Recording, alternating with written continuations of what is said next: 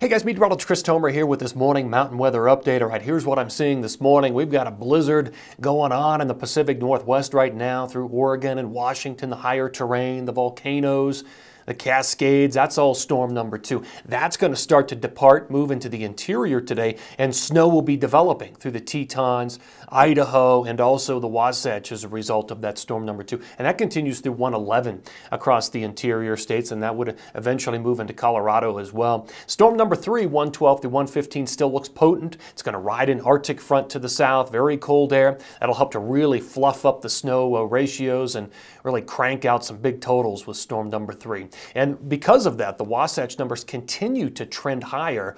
I'll show you what I'm thinking with those. And now there's another storm on the horizon. Storm number 4, 116 through 118, comes into the Pacific Northwest and then moves into the interior states. So that'll keep the totals propped up through 117, 118. The Northeast, you've got a powerful, like a bomb cyclone developing for 19, 110, moving through the Midwest now. Will eventually hit the Northeast later into 110, but that'll come in with some heavy snow and 70-mile-an-hour winds and then change over to a rain-snow mix. 112, 113, a very similar setup, and then another storm with potentially heavy snow, 116, 117. So guys, this is a really active period. Let me show you what this looks like on water vapor satellite imagery. So here's our big bomb cyclone developing for the Midwest, and that'll eventually move up into the Northeast. This is storm number 2 moving into the Pacific Northwest, event diving down today into the interior states with snow developing. And there are 2 other areas of low pressure sitting out here, riding different branches of the jet stream. But what will happen is storm number 3 will come in behind, and this is, I should mark it, there's storm number 2. So storm number 3 will then rotate in behind that, and then eventually storm number 4 down the road. Let me show you how this plays out. Here's the forecast radar and satellite by this afternoon. You can see the snow moving into the Wasatch, the Tetons, Big Sky, and then eventually the central and northern mountains of Colorado. Here it is tomorrow morning at 6. Backside swings down through the Sierra, and that continues that snow all the way into 111, and then eventually that load departs out of Colorado. Here comes storm number 3 with the Arctic front, 112, sinking to the south with heavy snow potential, and that low will just ride that front all the way down through California and then into the interior. So that's 114 in the morning. The low is consolidated now, moving through Utah, Colorado. By the afternoon hours, it slides out of Colorado. What you don't see here beyond this 114 is that force storm system. And you can kind of see a little bit of it up in parts of BC, but that's going to be dropping down.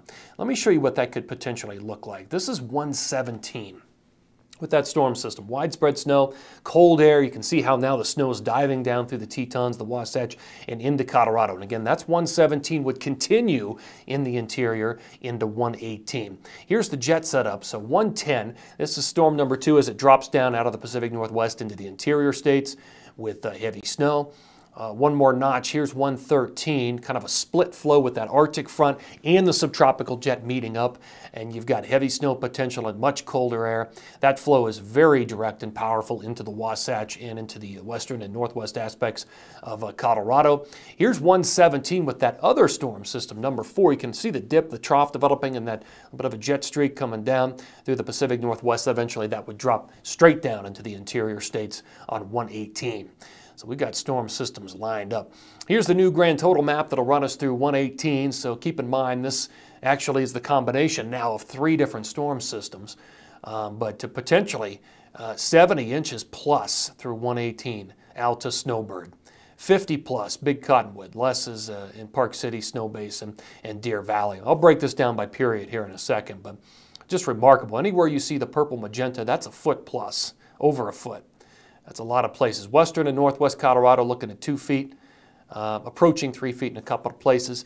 Big numbers through Idaho. Boy, what a rich flow, 2, 3, 4 feet potentially up there. Northwest Montana gets nailed, interior BC. Now those numbers, I've increased those numbers now as a result, adding in this fourth storm system. Look at the numbers. Oregon, Washington, looking at 60, 70, 80, 90 inches of snowfall up there, and big numbers through the Sierra. 3 to 4, 3 inches, 30 to 40 inches up there. Again, there's that other storm system that comes in and lays down additional big accumulations. So this is quite a storm cycle. All right, here it is. Let me break it down by period. So today through 111, We've got potentially, again, anywhere in purple to magenta is a foot or more, and there's a lot of places that include that. That snow through the interior, probably a foot or more through the Tetons and into the Wasatch.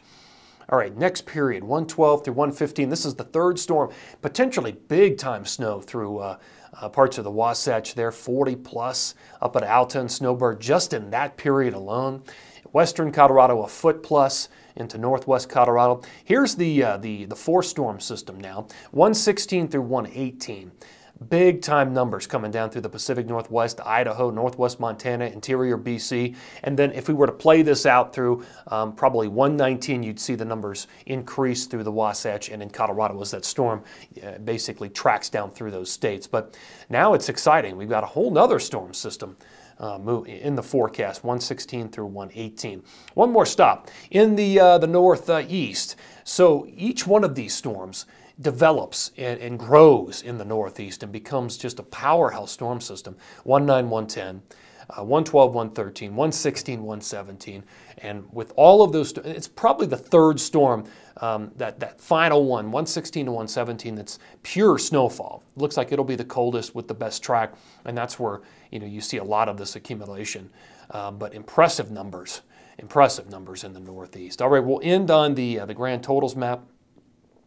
Again for today, rest of today through 118. Again, this now accounts for 3 storm systems, but the potential's there for incredibly big numbers. Guys, thanks for tuning in here. I always appreciate it, and take care.